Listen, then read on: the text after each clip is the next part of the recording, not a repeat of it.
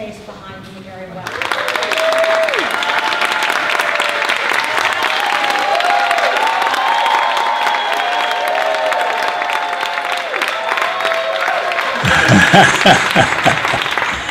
I would now like to formally introduce Mr. Alan Alda.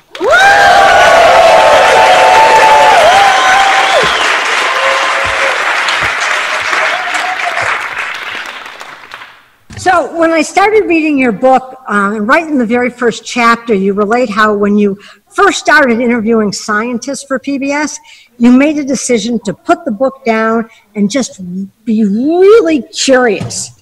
So I put your book down. So my question is, what led up to this connection of science, communication, and improv? Clearly three very deep passions for you. Yeah, that's true. Well, I'd always been interested in science since I was a little kid. I didn't know what science was. I used to do experiments when I was 6 years old. I called them experiments. I would mix my mother's face powder and toothpaste to see if I could get it to blow up. To me, science was making things blow up. Thank God I couldn't reach the things in the house that if you mix, really do blow up. I couldn't reach them. But I was an amateur inventor. I invented things when I was 10 and built models. So I was always interested in that. And then look at there, you got your own personal microphone. That's wonderful. Right. So then the only training I ever had in acting, the only actual training outside of standing in the wings watching my father act and watching burlesque comedians and Broadway actors, I've really learned almost everything watching from the wings, except the most important thing, which I learned from improvising. And it's the most important thing to me, it's spontaneity. Because if you figure out a performance and you think you got it, what you don't got is spontaneity. You don't have the connection with the other person. And when I began to realize, finally, after trying to be a good actor for years, I finally realized that I don't say my next line because it's written in the script or because I've memorized it. I say the next line because the other actor does something or says something that makes me say the line and makes me say it a certain way. So I'll be very different in subtle ways each time I say it, even though it's the same line. And that I learned from improvising. But what I learned from improvising more than that was that kind of spontaneity is really, really important in life, in dealing with other people. And the training I had was with Paul Sills and a little bit with Viola Spolin. Viola came into our sessions a couple of times.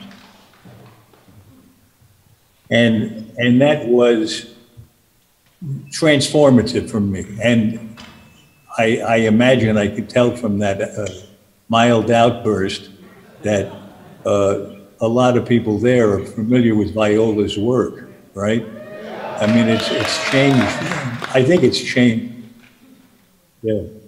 I think Viola changed the way acting is taught and the way it's performed in this country. I think she's had a more profound effect. I have no way of knowing for sure, but I just sense it.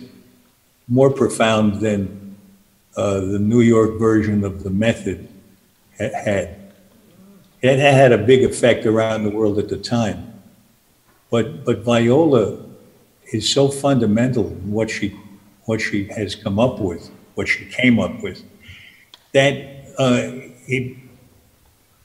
it's something once you do, you're changed for a long time, maybe forever. So that changed me. And then this is sort of answering your question in a long roundabout way. What brought the improvising and the interest in science together was when I was asked to do a program on public television called Scientific American Frontiers, which I did for 11 years. And then for another couple of years, we did more science mini-series. And in that process of trying to do a show where I was really just trying to understand what the scientists were telling me, I found out that the only way that could happen is if we got a close personal connection. That was a conversation where I didn't have a list of questions. I didn't go in just tossing them questions and asking them to then, in a way, talk to the camera instead of to me. I wanted them to tell me what they did in science so I could personally understand it. If I didn't understand it, I wouldn't let go. I'd grab them by the shirt and shake them. This went over very well once or twice. So I realized that what we were doing was improvising. And when the show was over, I thought, wouldn't it be wonderful to have scientists have this ability to get personal like this, to let the real them come out, which happened when we had real conversations. They were who they were. If they were funny, that funniness came out. If they were ambitious, that came out. All the humanity in them came out. So I thought, what if we teach them improvisation as a foundation for learning to communicate in a richer, more personal way? And that was about 10 years ago. I started experimenting with that, 10 or more. And then we started the Center for Communicating Science at Stony Brook University. And since then, in the past 8 years, we've trained over 8,000 scientists and doctors. And that's been across the United States, and now we've expanded to Europe and Australia. We're in Australia. We just came back from Dundee, Scotland, and Ireland. And in about an hour, I have to leave to go to Oslo to train scientists in Oslo. Awesome. Thank you. So if you're still awake, I'm ready for another question. All right. Is anybody still awake? Okay. Yeah. I can see you.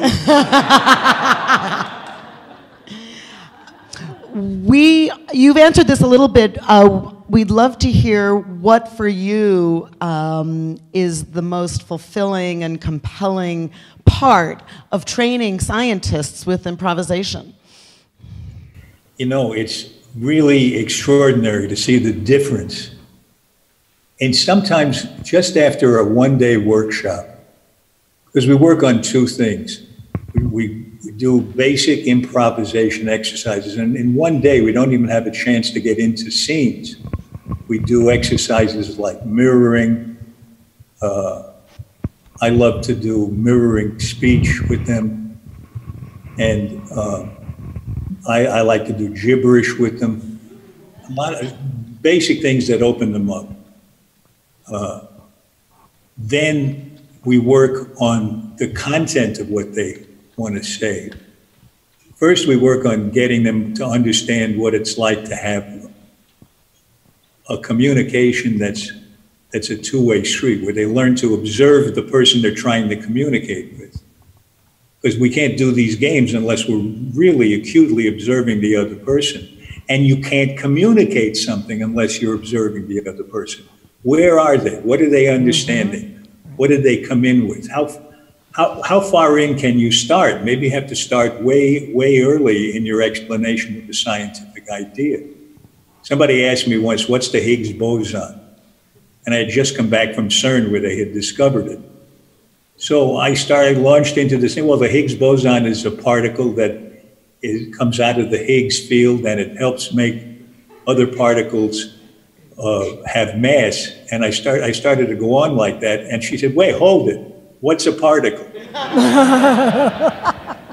Well, I started too far in.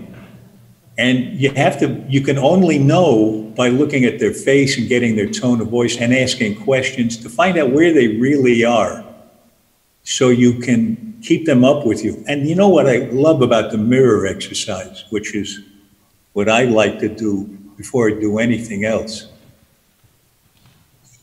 is what I like about it is that you learn that you both have to be very observant of each other, but the person who's leading, the person looking into the mirror, has the responsibility of helping the other person follow.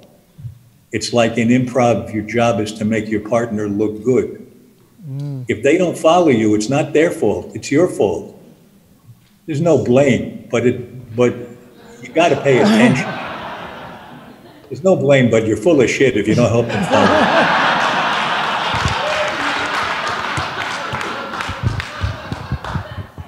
I mean that in the nicest way, you know.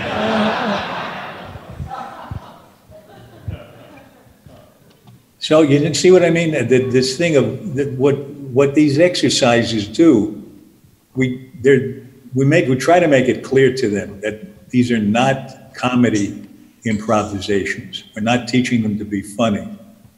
We're not teaching them to be quick on their feet, although they will become a little quicker on their feet. We're teaching them simply to make the connection. And once they make that connection and let the people they're talking to into their consciousness, it'll change the way they talk, it'll change their vocabulary, it'll even change the look on their faces. I find that happens to me. When I'm really focusing on the other person, it changes what's happening on my face, and I see that changes in turn what's happening on the other person's face. It's really, it becomes at an unconscious level an open channel in a two-way street. I'm not giving you much of a chance to ask questions. No, really you are. You're answering the questions, and what you're also doing is you're validating the work that we know and love and have also found true. So I would like to know here now. Pardon me? I was just asking, haven't you found that doing improvising games, doing Viola's games, changes you as a person? Absolutely. Absolutely. I mean, yeah. Absolutely. You know, a lot of us go into... Extraordinary, but I also feel that you... Go ahead. No, you go ahead. I'm gonna let you talk now. No, they hear me all the time. Go ahead. No, I forgot. All right, well then what I do want to go to then is, what have you been most surprised about with your work and with the scientists and in your at your center? There's some actual surprises. One is they have begun to tell us, scientists have begun to tell us that they actually understand their own work better the more they learn to communicate it to people who don't understand it very well. So we are a fairly diverse group of people in terms of our discipline and how we use improvisation, and a lot of people are also a little distressed about the state of the world. We're wondering how you think about our tools and how they can be used to address things in the world in addition to what you're doing. Well, one of the other surprising things that scientists have told us is that what we train them to do with communication works in their private lives as well. One scientist said to me, "This training has saved my marriage." So this is why I wrote the book that just came out, where I talk a little bit about how we train scientists, and I talk about the method we use. But I mainly talk about how it applies in all the other areas of all our lives. And interestingly, you talk about the broader world perspective. Not only can we personally communicate better and make ourselves clearer, but I've read diplomats writing about diplomacy who said you can't do diplomacy without taking into account the other person's perspective, which is what empathy is. And empathy is what happens when we do these Viola Spolin theater games, because we're reading one another. You can't do a scene unless you're reading the other person. It's not that the other person says something to you, the other person behaves in a way that's totally below the conscious level, great extent below it. And unless you're in sync with that other person, learn how to do that, you're not reading and you're not really growing in empathy. And you're really able to in the other person's perspective. So it seems to me that this kind of work can lead to better and more widespread diplomacy, if we ever decide to go back to diplomacy, of course. Right. Yes.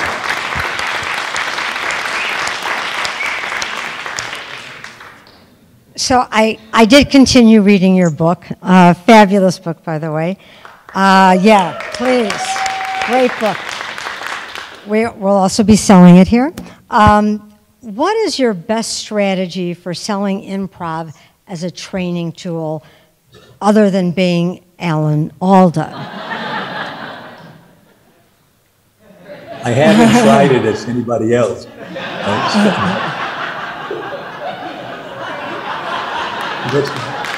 It's a good idea. I'll put on a beard and a fright wig and see how it goes next time. You're right.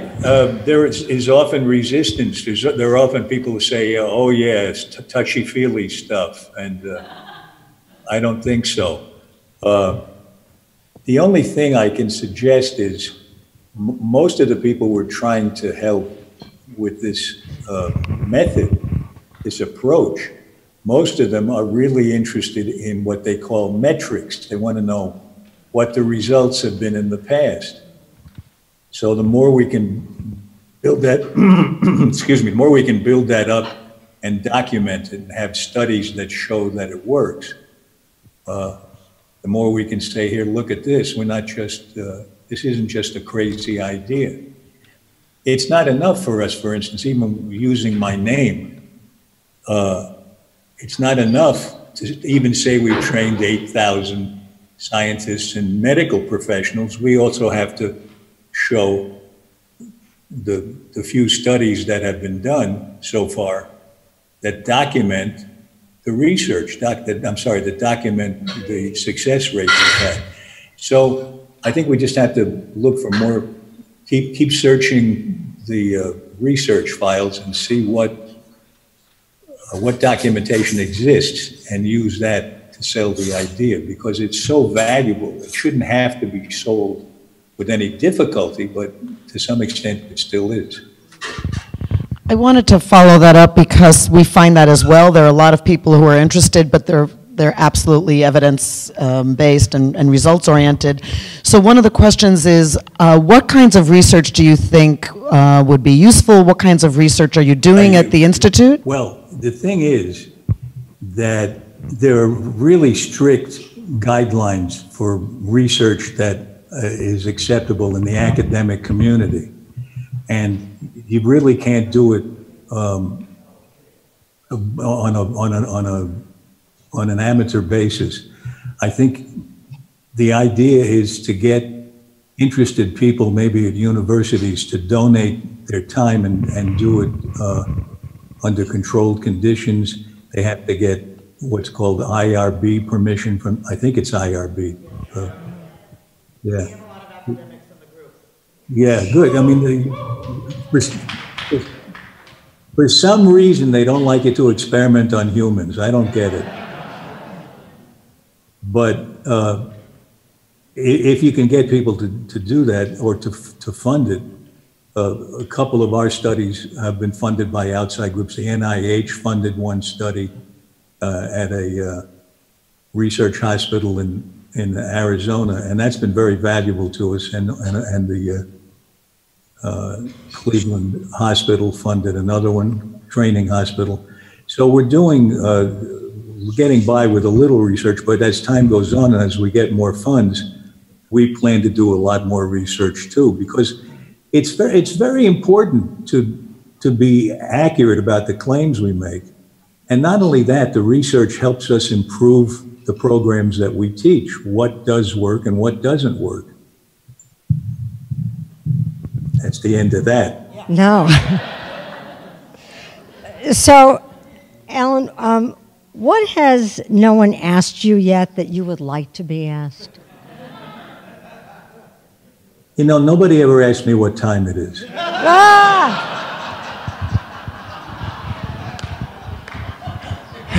And I have a really nice watch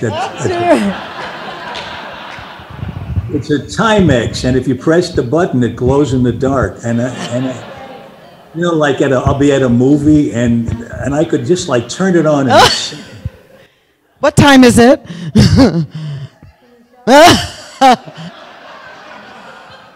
It's 2 o'clock. Woo! Where I am. I don't know what's different where you are. It's 11.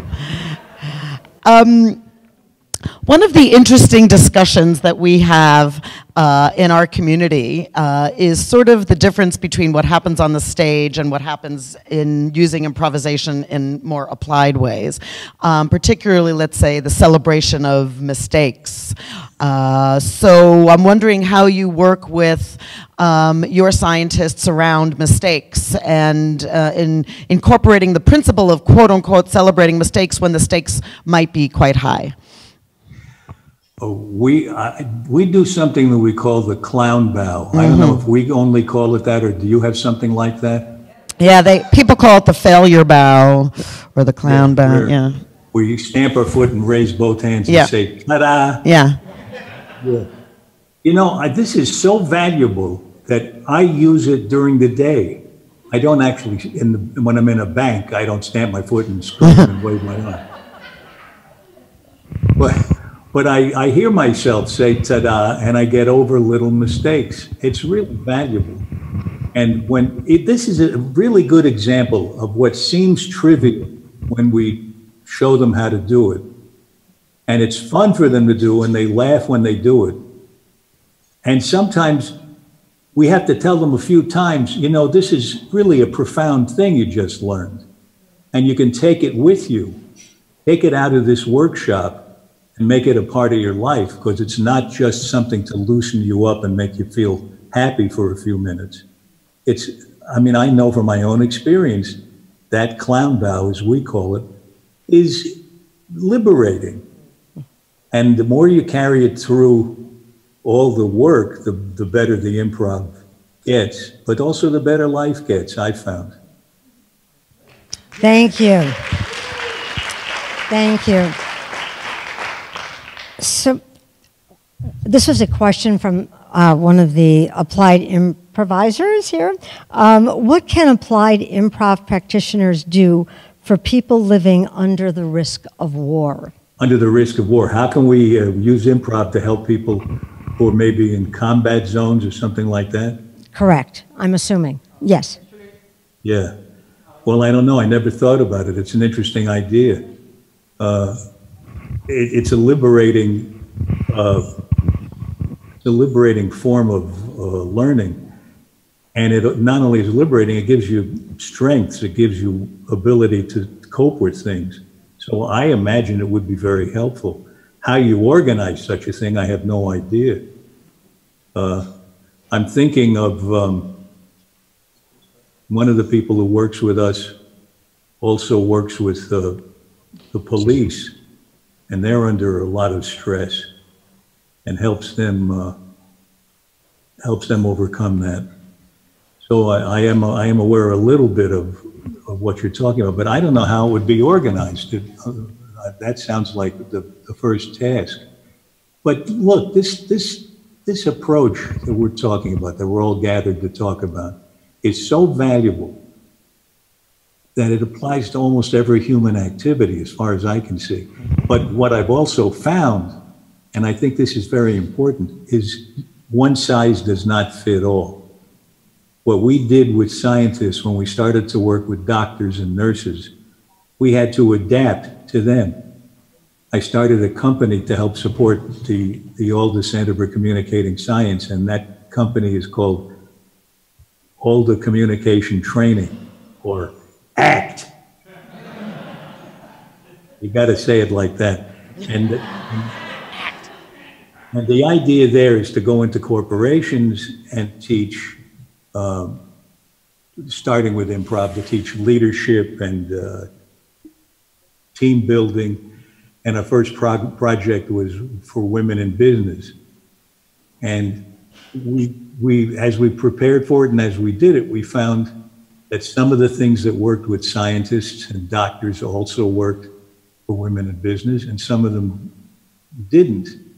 And we had to make new connections between what we know about improv and the exercises that we know work, and what the needs are of the people we're working with. So for instance, it works in a lot of different ways, even training scientists. We worked with scientists at IBM, and their particular problem was, and we had to understand what their problem was by talking to them first instead of just going in and training them. Their problem was they had been preparing projects for a year, about 4 or 5 teams. Each had been working on a different project. And at the end of the year, they had to present their project to vice presidents who themselves were not scientists, but they wanted maybe $1 billion to get the project ready to sell to the public. So they had 15 minutes to communicate this to non-scientists. So we worked with them. We did several workshops with them, and you could see them learn to talk about their project, but we tailored it to their particular needs. And it worked so well, they brought us back again this year, and we're having an ongoing relationship with them. But it's an example of listening to the other person. Before you try to help them with improv, you got to find out what they need, where they are in their lives, how improv can actually help them in a specific way. That's the end of that. Here's another question from one of our group members. Have you ever had a group where people did not do what you wanted them to do? They were resistant, and how do you deal with resistance in your participants? Yeah, those of us who train doctors and scientists, every once in a while, or with doctors, I think it's even more frequent. Doctors are med students. They don't. They often, or sometimes, don't think they need it, or they're already there. And I've even had it training actors.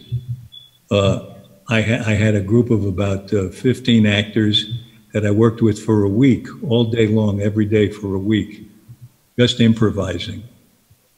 And one of them, these were people with 20 or 30 years experience on the stage. One of them was so scared about improvising that she told me later she was planning to fake a heart attack to And her experience was very similar to the doctors I've seen who were most resistant. The ones who were most resistant, once they get their toe in the water and realize that something's happening and it's beneficial, they make the best progress. And this actress made the most progress in that workshop. It was a fascinating experience. That's great, because we face that a lot. You have a technique for getting around it? What do you do? You know what? We do now. Right. Yeah, we do. I mean, I didn't give you a technique. I think it's just little by little getting them into the simplest things. Exactly, exactly. And also, with the people we work with, it's not like working with actors who are accustomed to being in a mysterious void of information, where they expect not to know what's going on and have trust and faith that something positive will come out of this exercise. Doctors and medical students and scientists are very busy and they don't have a lot of time. And they want to know that this is going to be valuable to do. And we have to keep reassuring them that this is fun, but it's not just fun. It's going to lead to something specific. And Viola cautions against telling you what you're going to get out of an exercise. And we find that when we do it with scientists, we sometimes or often have to tell them what they're going to get out of it. And it doesn't seem to hurt. You have to operate partly on a rational basis along with an intuitive basis. And actors are more comfortable just putting aside the intellect and working intuitively. But when you're working with people who simply won't do that, it doesn't seem to hurt to meet them halfway.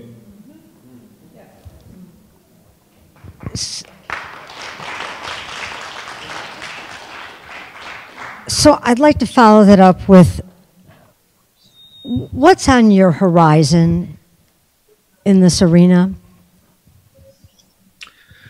Well, I want with science. I want to see the education of scientists change radically all over the world, and the education. And the education of medical professionals, because there's a very direct link between the way they communicate with patients and the health of the patients. There's a longer term effect if scientists communicate better, but it's vital because they're not going to get money to do science. They're not going to get government policy that actually listens to science unless they communicate in a way that people can understand.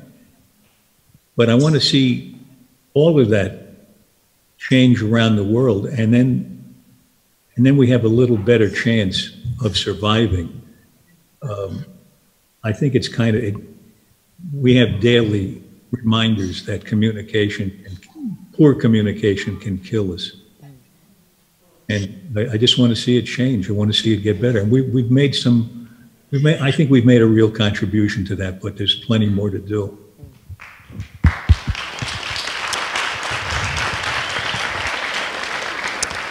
Okay, so our last question is, as we mentioned, we have a global network of over 6,000 people around the world who use improvisation for all kinds of things, including the kind of work you're doing. And well, I just hope that every single one of those 6,000 people is well and healthy and goes out and buys my book. Yeah. We are selling your book. I may have said it before, but I'm going to be shameless. Yeah. The book is called "If I Understood You, Would I Have This Look on My Face?" Yeah. I want to say you should be. That was the commercial. Now you can answer. No. You should be shameless. I do want to say to the audience, it's actually awesome. It is an amazing blend of narrative and grounded research and science. Go get it if you haven't already. It's in our bookstore. But the question we want to leave you with, and it doesn't have to be fully answered, but given that we have over 6,000 members, how can we support the kind of work you're doing? How can we continue to advance this work? How can we partner? How can we stay connected to the overall goal of using improvisation to increase empathy, communication, theory of mind, and a better world? I just think it's wonderful that you have all these people so connected to improv and to this, as far as I understand it, this very fundamental kind of improv that's related to Viola Spolin's work, which I think is so valuable. And I'm really glad to see that you're connected and spreading the word.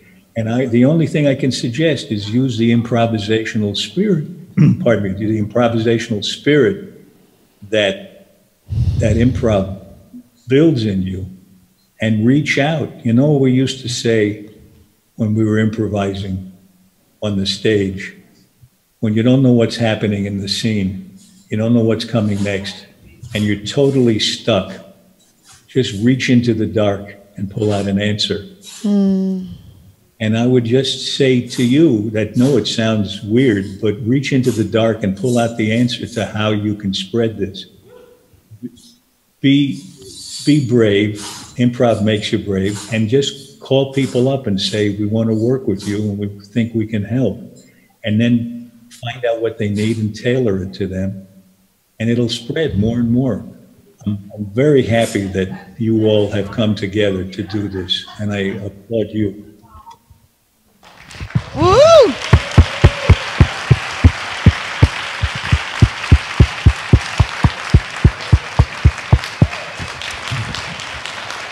We are grateful for your work. Thank you so much for your time.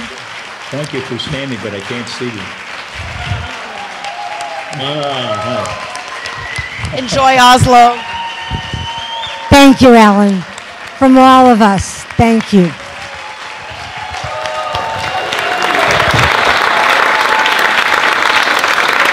Thanks so much. Go run and buy the book right now. I'm definitely going right out to buy it myself. Bye-bye. Thank you so much. Bye-bye.